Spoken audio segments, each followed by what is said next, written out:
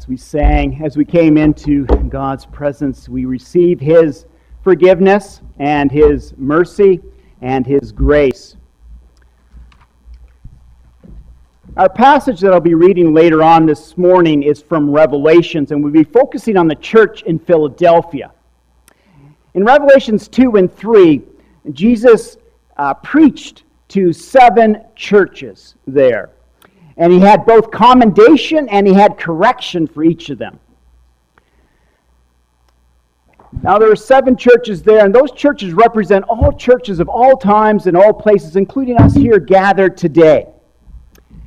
And Christ brought up to their attention and brings up to our attention some of the things that may be affecting our lives, that may be getting in the way between us and God and our relationship with God.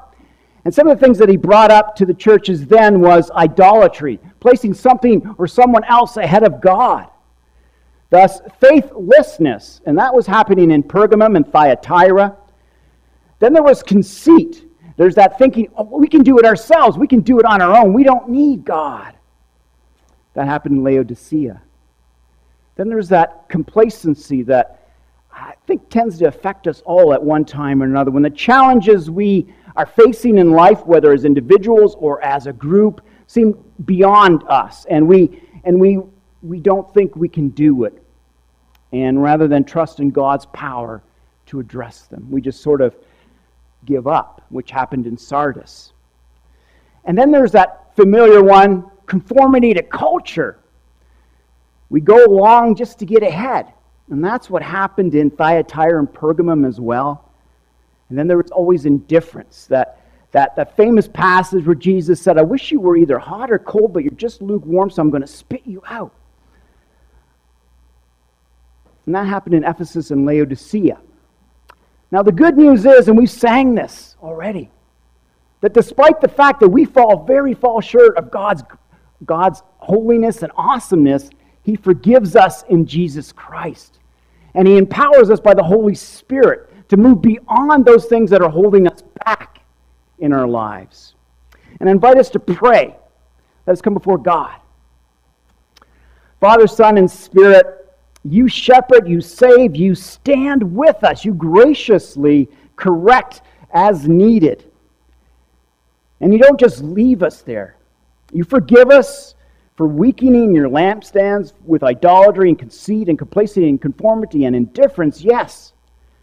But you also empower us then to move beyond that, to change those things into faithfulness and humility, to love God and neighbor creatively, constructively, passionately, to uphold Christ's light effectively within our communities, within our families, within our churches, within this world. Father God, you are amazing. And God, we just thank you for the grace that you pour out upon us in Jesus Christ, that we've sang about here this morning. May those words echo down into the core of our being. May they become part of who we are. May they take on our flesh and blood and how we respond to things that are happening in the world around us, to the challenges that we all face day in and day out. I pray this in the name of Jesus Christ, our faithful Savior. Amen. I believe at this time it's the time for congregational prayer, or are there more songs, Cole? No, you sang all the songs already, so now it's congregational prayer time, I believe? All right, we'll go with that.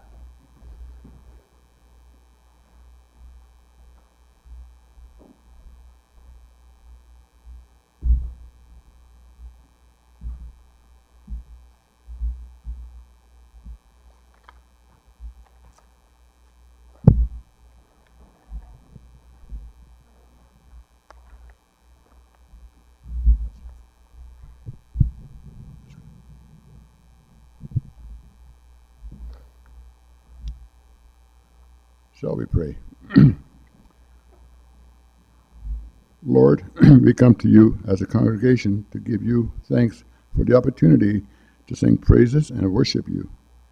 This Sunday morning, will you bless Pastor Winston as he brings the message for us today. It's so good to see him here. But you also bless Pastor Dan as he preaches in Cornwall on a classical appointment. But thank you for this country of ours, Canada, and for Remembrance Day as we remember the great sacrifice the soldiers gave for our freedom. Also for your Son, Jesus Christ, who gave his life willingly for our salvation. Now we ask you, Lord, to help us and our families and the world from the COVID-19 as it comes in different waves. May we do our part to keep our neighbors safe. May you bless our church programs, the leaders from gyms and cadets, Sunday school, catechism, coffee break, Bible studies, teachers, and even bowling. We pray for our sick. Think of Lita, Edith, Henny, Susan, Adriana, and also Chris.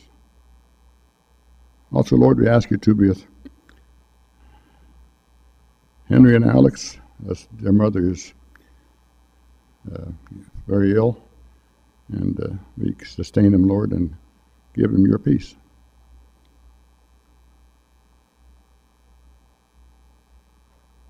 If I forgot to mention other, Lord, you know them.